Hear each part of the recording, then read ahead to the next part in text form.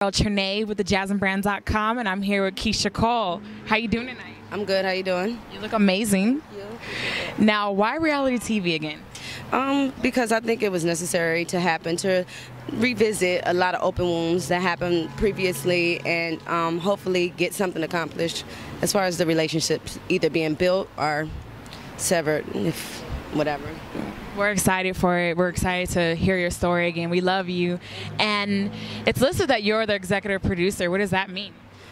Well, I definitely had a lot of thoughts in mind before filming this reality show, and I definitely wanted to address a lot of issues, and that's what that means. And I also am executive producing my mother and sister's show as well. Wow, well, we should look forward to that as well. And why did you decide to invite your sister and your mom back on the show, you know, knowing this, how disturbing the relationship is? Well, we shall see. We shall see why. Okay.